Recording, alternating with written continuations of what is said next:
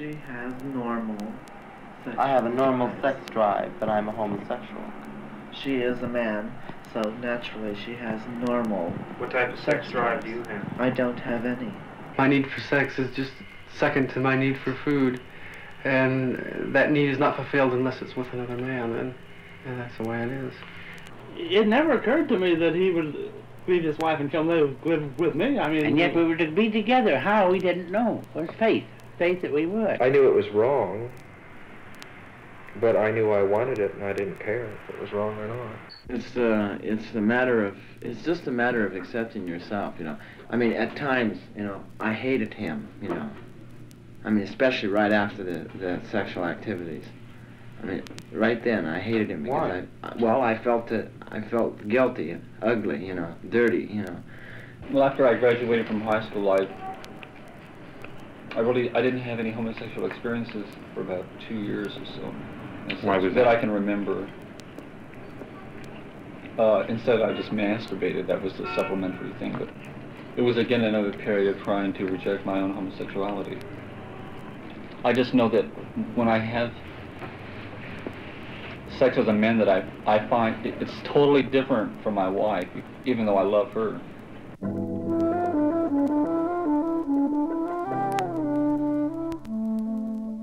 Surprising, you bet. Shocking? Of course. Because nothing in the whole spectrum of American life is so emotionally charged as male homosexuality. Nothing as socially stigmatized, legally entangled, morally mixed up. Surely no drive so basic in mankind, so potently felt and widely exploited in modern life, has ever been so little understood, thus so fraught with fear and venom, passion and prejudice.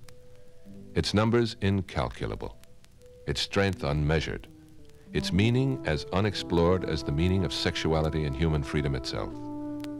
But these are its sounds, happy and sad, masculine and feminine, cynical and ingenuous, above all, confused and contradictory. Some are high with humor, others are choked in pathos. All are passionate and concerned, a cross-section of our common humanity. The sounds of people of all ages and colors, all shapes, sizes, and sexual gradations, all beliefs, prejudices, capacities, and but a single common bond. All are homosexually oriented in a society where homoerotic love is taboo. This in spite of findings by the noted Kinsey Institute for Sex Research that 2 males out of every 5 that one may meet has at least some overt homosexual experience to the point of orgasm between adolescence and old age. A much higher percentage is attracted and aroused by the same sex. Still, no one knows with any certainty its cause or its cure, or if, indeed, it is even a sickness. Most psychiatrists tend to feel that it is an arrested development resulting from childhood trauma, but they are far from 100% agreement. We only know there are no absolutes, that no child has a total choice in his sexual orientation, and anguished cries of sin, depravity, crime against nature, disease, immorality, or even abnormality are value judgments grounded mostly in habit, herd instinct, and history. The significant thing about homosexuality today is not merely the freer expression with which it is practiced, but the increasing freedom and compassion with which it is examined, discussed, and treated. It is as if at long last we have recognized, however painfully and reluctantly, that we are at the kindergarten level of sexual maturity, that the meaning of our sexuality, whatever shape it takes, begs a bold new perusal as well as a new posture, that sexual behavior is one of the most compelling of human drives, and that responsible sexual freedom may well be a road to psychological freedom and mental health. Thus, it is hardly surprising that, as one wag has put it with some pith, the love that formerly dared not speak its name today will not shut up. For the human being is neither innately heterosexual nor homosexual, and there is nothing unusual or abnormal about his occasionally engaging in homoerotic acts.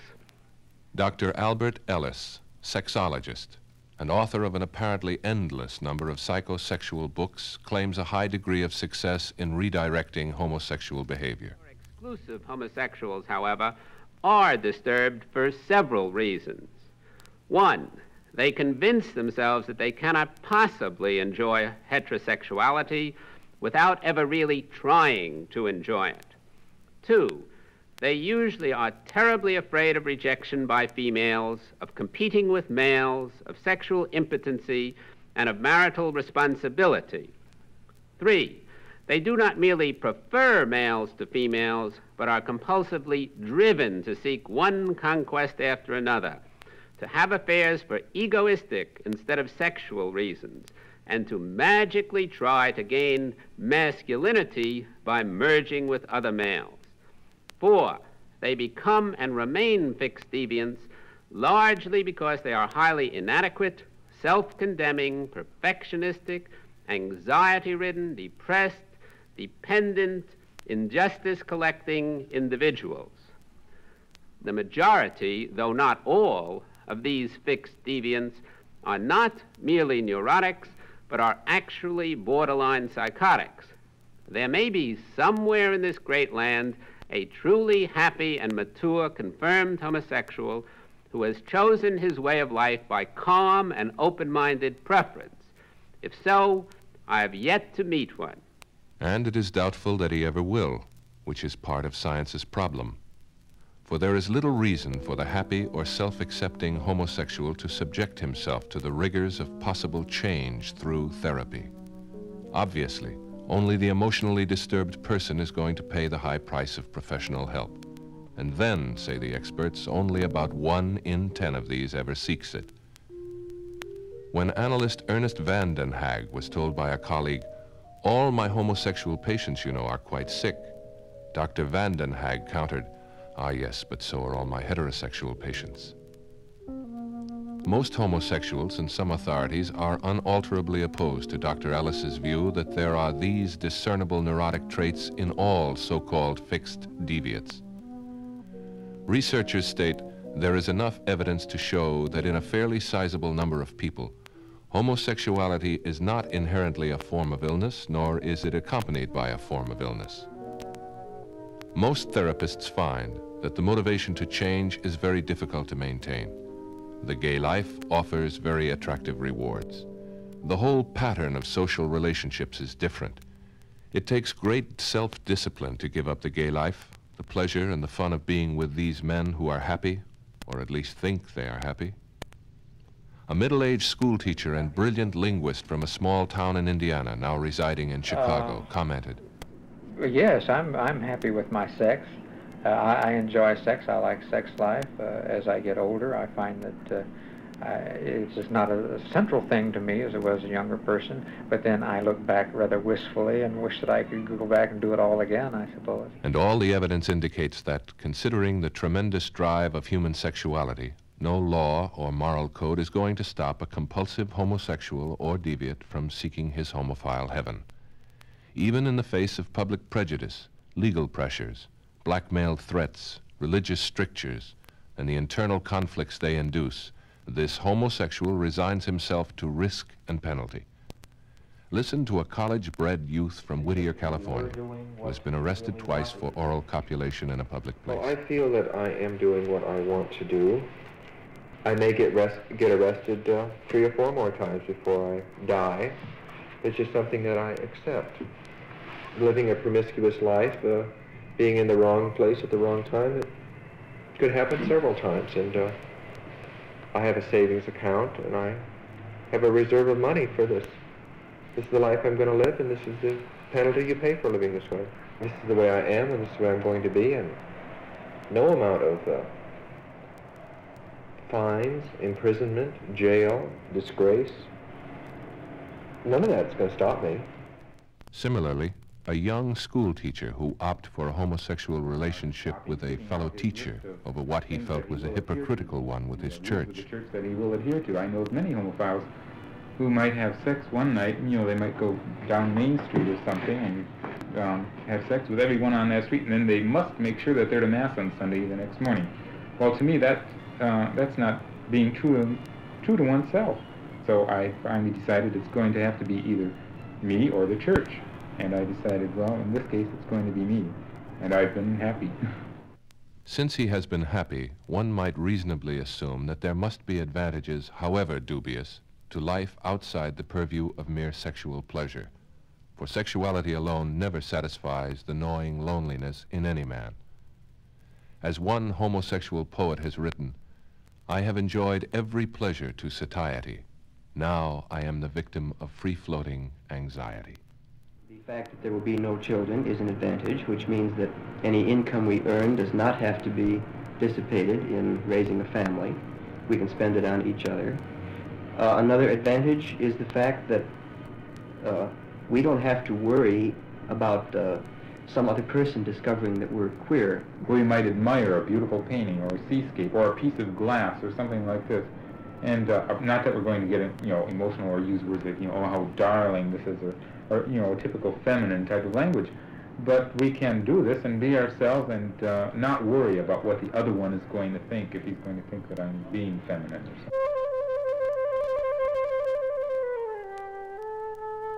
The feminine type male, the swish, the Nelly, the queen, long identified as a typical homosexual, in actual fact plays an extremely small part in the half-world of the homophile.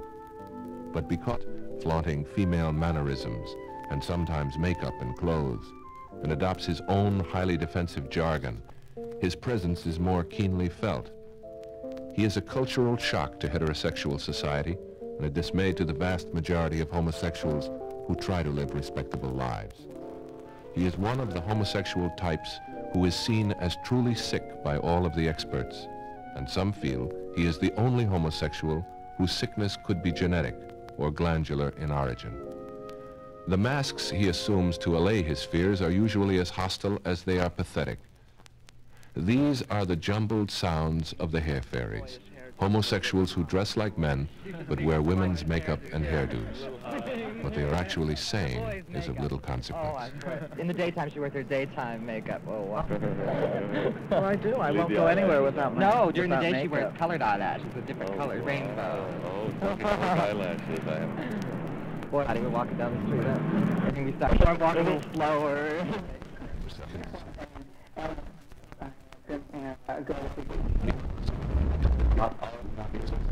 Lovemaking is a compulsive sexual's rationalization for it takes the tack of this Midwesterner. Nature, the male by nature, just like promiscuous though. In other words, I think a homosexual can go out and put the make on somebody easier than a man can go out and put the make on somebody beyond, let's say, a prostitute or something like that. Now, of course, there are many homosexual prostitutes too. The homosexual prostitute is known as a hustler. He solicits incessantly, and his very livelihood depends upon picking up other homophiles. Some are heterosexual hustlers who specialize with hustlers who specialize. I mean, in other words, they just simply do homosexual acts for money. Do love cussing, but all I do is if you can't do it, they wouldn't hurt nobody. But the majority of homosexuals do not make their contacts with hustlers. If they do not confine themselves to a more or less monogamous arrangement, holding jobs and living a quietly domestic life, they cruise the bars, the private clubs, the beaches and the baths that cater almost exclusively to their furtive fraternity. Very often the bar or the bath is the scene of a man's initiation into the homophile community. Should the experience also mark a lifetime commitment to homosexuality, it is called coming out.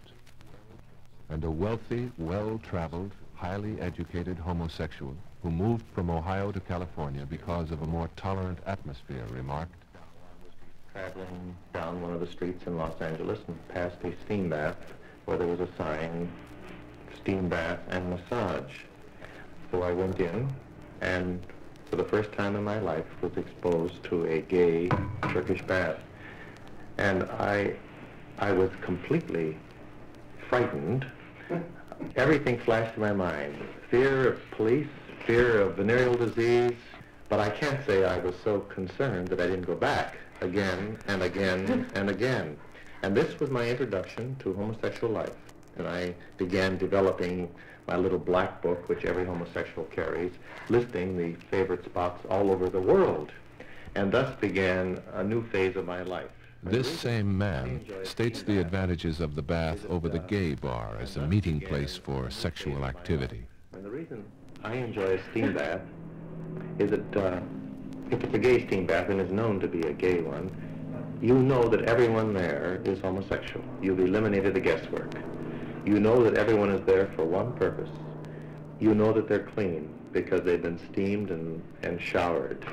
And if you find somebody with whom you wish to have some activity, you can consummate it there in a matter of minutes.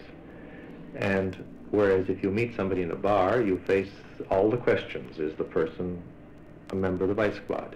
Is he actually a hustler? Where do we go? Is he clean? Will I have to ask him to shower first before we go to bed? And all of these problems are eliminated in the steam bath. Not only that, but you see the merchandise. And so it's a very, very satisfactory outlet if it's sex that you're looking for. And that's really all it is. It's basic sex satisfaction. You very seldom ever arrange to meet a person you meet in a steam bath again. It's a one-night stand. It can be very, very satisfying. It can be an excellent release. I have visited perhaps dozens of steam baths at one time or another. I've now built my own.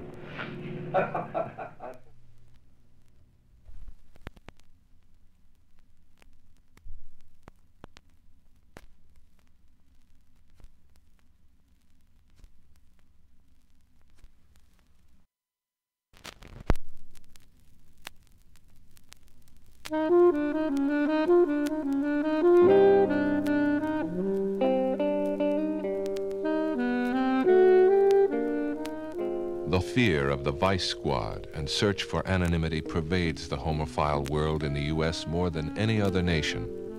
At the present time, homosexual acts are illegal in every state except Illinois, where consenting adults of the same sex may do what they please in private. The average homophile fears exposure. It can, of course, mean the loss of his job, friends, and family. It can drive him from his church or other social group. It can impair his usefulness to society, for it almost certainly impairs his self-respect and thus his productivity. It externalizes the alienation that haunts most homosexuals internally. It is this fear, in addition to the condition of homosexuality itself, that is most responsible for the emotional and mental turmoil of the homophile, for it drives him to a life of lies, deceit, duplicity.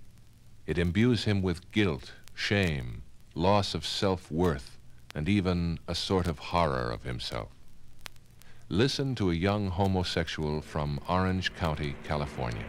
Well, I think you have to live two lives. The life that when you're working, you're careful. You don't throw it in everybody's face.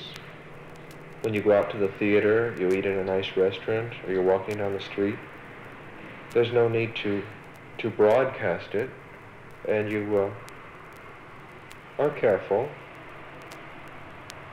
And then when you're in the privacy of your own home, you have friends over, you can do what you want, or you go to a homosexual bar, or different gatherings, then you're the homosexual.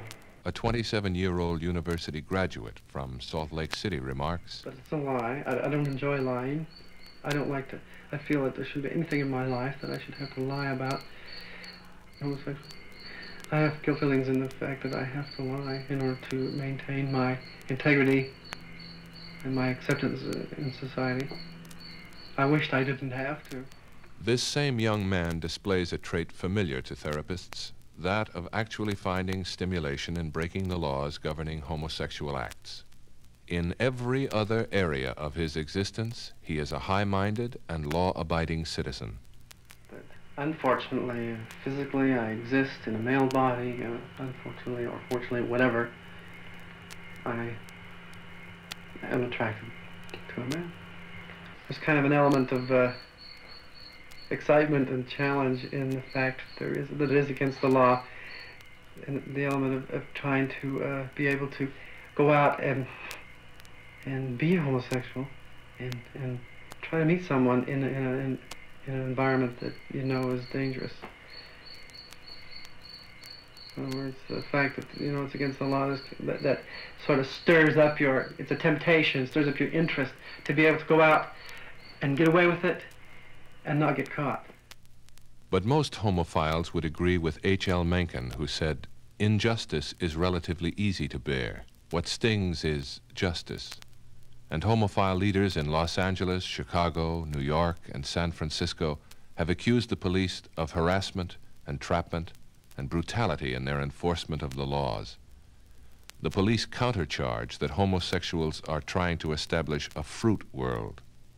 In any case, tension and bitterness between the law and the homosexual is frequently relieved in homophile humor and song. Down by the river drive, down by the river drive, I thought that he gave me the eye as he was going by, down by the river drive. He asked me if I had a light. He gave me quite a fright.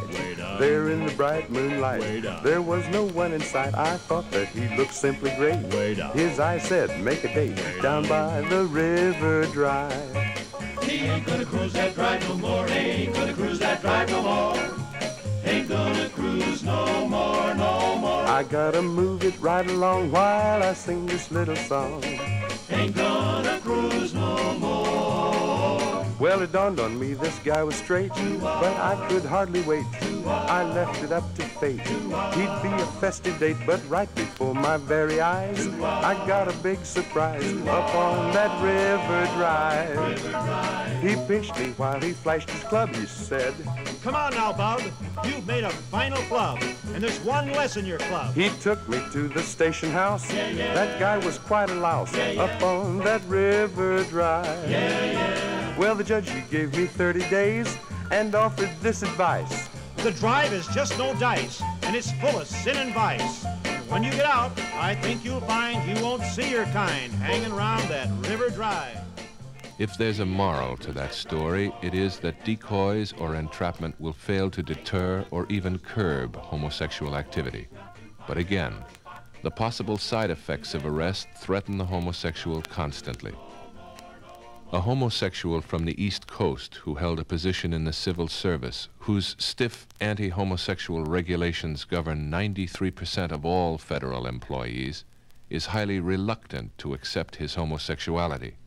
He refers to his own kind as they, never we. I think perhaps this is the greatest fear.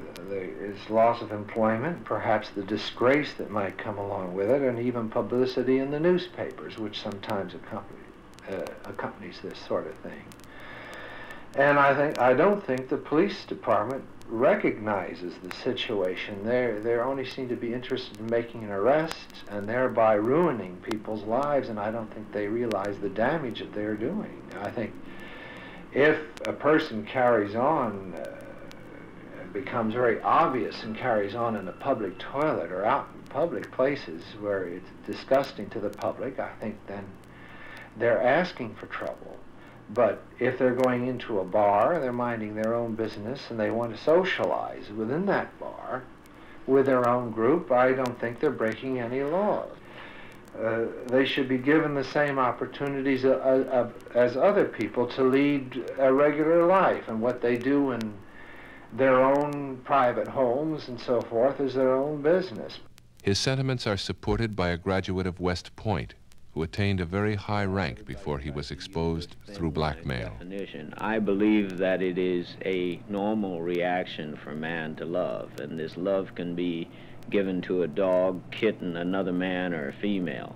For the young man that's teetering on the fence between homosexual and heterosexual life, condemnation by the family or the society about him of homosexuals, and the realization within himself that he has some of these qualities would tend to drive him deeper into this withdrawn self, which would in itself bring out more of these qualities rather than having him seek more than what you call the normal life or free association with everyone.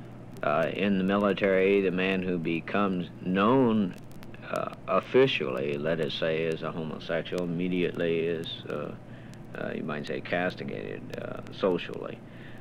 Certainly in other media this is true too. Of course, in other forms of business like entertainment world, it may help you get a job.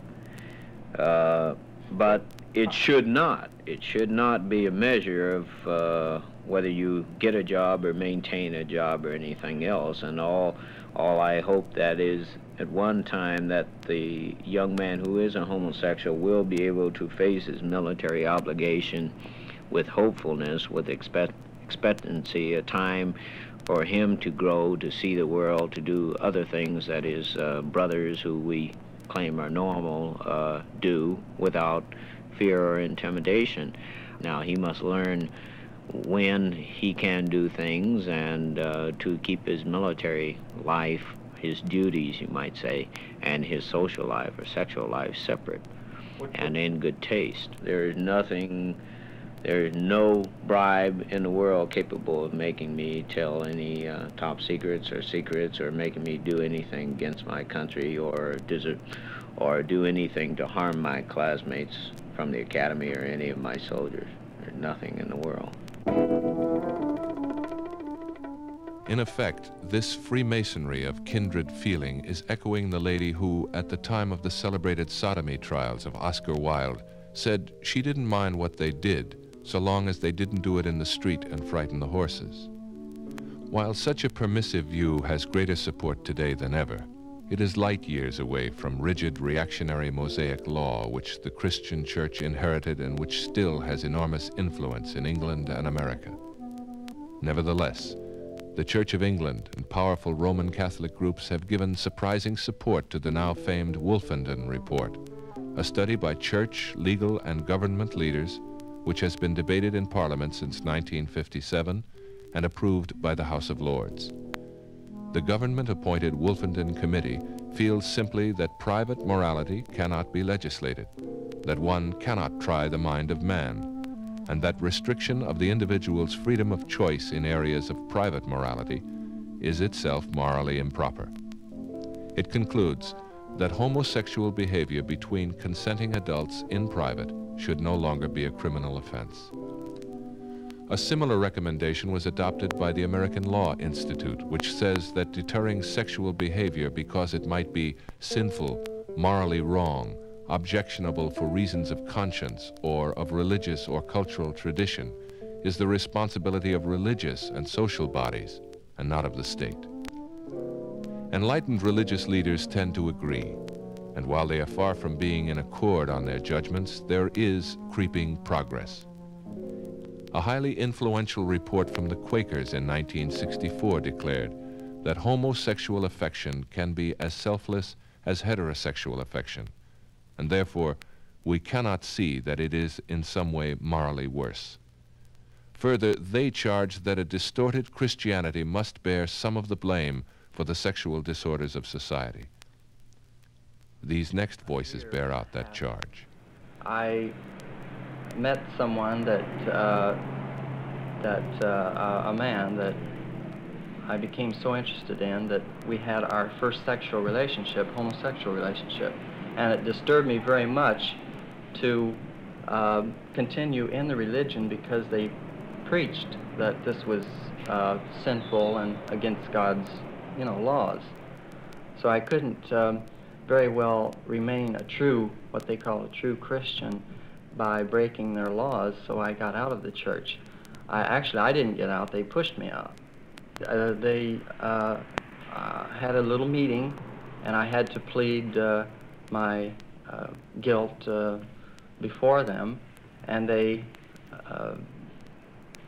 just, what would you call it, excommunicated me from the church. It is no small tragedy that many homosexuals are made to feel they must choose between God in heaven and man on earth. The editor of a number of publications directed to homophiles, among them U.S. Cruise and World Report, comments, "The Catholic Church can accept them or not accept them as they damn well please. It has come to the point now where what I will say to the Catholic Church, I don't care because sexuality is stronger than the crucifix. The Protestant churches are not, most of the Protestant churches are no longer so imbued with the idea that the homosexual will ruin them. And a homosexual who addressed a clerical group in Pasadena, California, states, with the law. If the church could work to restore society's faith in the homosexual as an individual, and the homosexual's faith in himself, and get us out of the bars and into doing something that's worthwhile, and I don't much care what it is, because we could be fertilizing flower beds in Pershing Square, and it would be more worthwhile than the way 2/3 of us spend our time. a minister from Detroit who covertly practices homosexuality comments, well, when I was coming up, I remember that I was anxious about my homosexuality and felt that it was wrong at the beginning. And I went to a minister, a very famous minister, who had a radio program. And I'd heard about him, and I went to see him. And he gave me a very puerile kind of counsel, which was, well, date some girls and go to dances and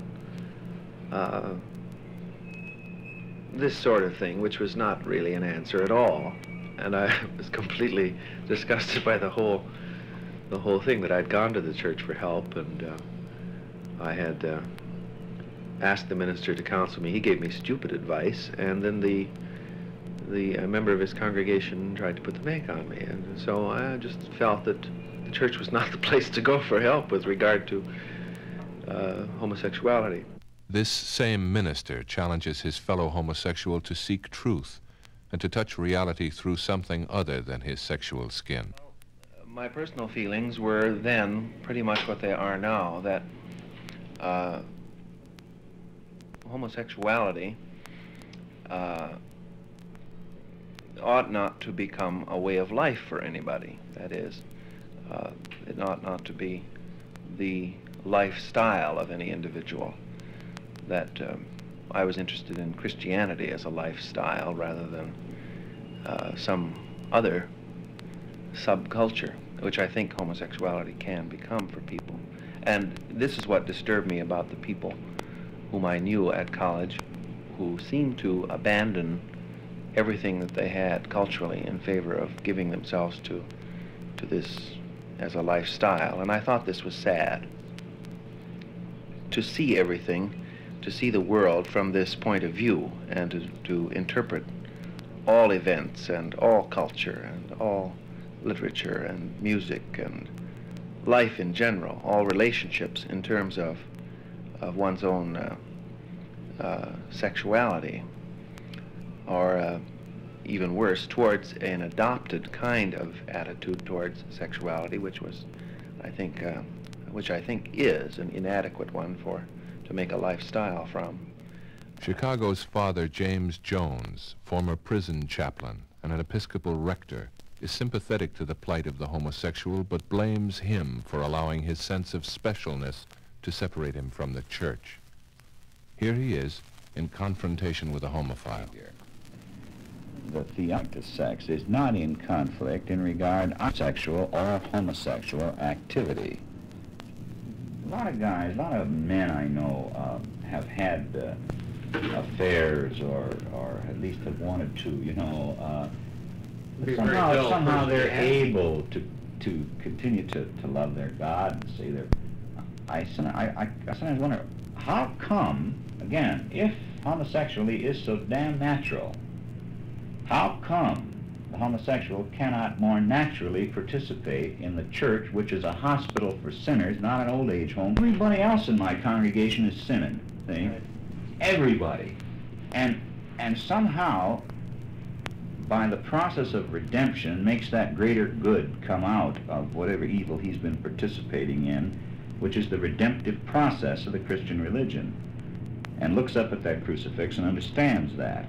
But somehow the homosexual seems to get hung up over here that he is something special. His sin is something so great and so unique and so marvelous that he can't join the general sewer of humanity, and this I challenge the homosexual with. I really do. I challenge the homosexual to stop being so damn proud. His sin is pride, not sex. But you're talking about a 20-year-old kid. Oh no. Not a mature homosexual. Not at all. I'm talking about a bunch of proud fags who Well, they're can't young, though, come aren't down, they? who Aren't can't they come young? down to earth and face that they're no more or less sinful than anybody else. But aren't all 20 years old? Yeah, but now there's no accident to this.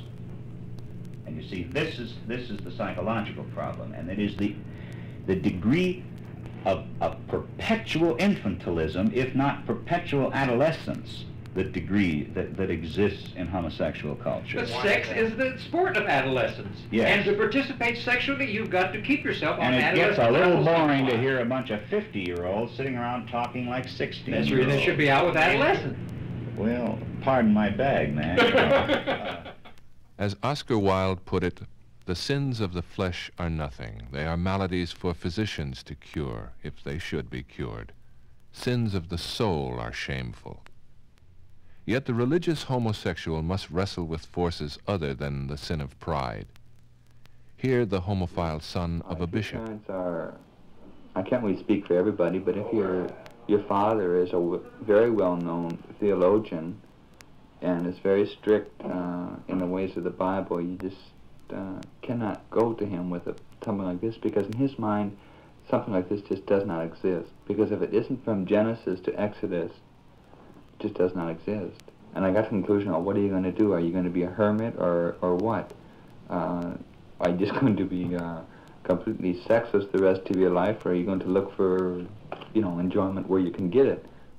This same young man first tried to resolve these conflicts within the sanctity of a heterosexual marriage. Today, he has a 2-year-old son, a divorce from his wife, and a homosexual partnership which has brought him little peace of mind. I think this problem with me right now is very critical because I can't make up my mind which way to go. I realize I cannot have both. I have got to make up my mind. Either I'm going to go into what's so falsely labeled the twilight world, or I am going to go into what is so, again, falsely labeled as respectability. I mean, I have no family, nothing to stop me from doing this. But yet there's something that stops me from accepting it all the way.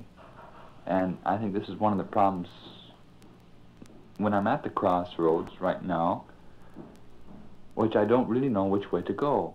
On the other hand, some homosexuals apparently feel they have sufficient heterosexual orientation to make a marriage work. They have married not because of their homosexuality, but in spite of it. Paul is 23. His wife is 20. They live in the Northwest. I'm not jealous in the least. I'm not afraid of it. It doesn't bother me. It's just one of those things. Why should I let it bother me? It doesn't have anything to do with me. It doesn't have anything to do with our relationship. I am heterosexual. I cannot even put myself in the shoes of a lesbian to try and understand. There are certain aspects of his life that I will never be able to understand, but this doesn't mean that I can't say he can't, it's not his fault that he's this way. He's got to learn to accept it, and I do too. I can't put the strings on too tightly and say, all right, no. It's got to be just me and no one else. Because I am not capable of fulfilling him completely because he has needs that a heterosexual man does not have. I have to just learn to accept it and realize that he loves me for myself. That he needs me in ways that he doesn't need men. And he needs men in ways he can never need me. What do you then find in a woman that you don't find in a man?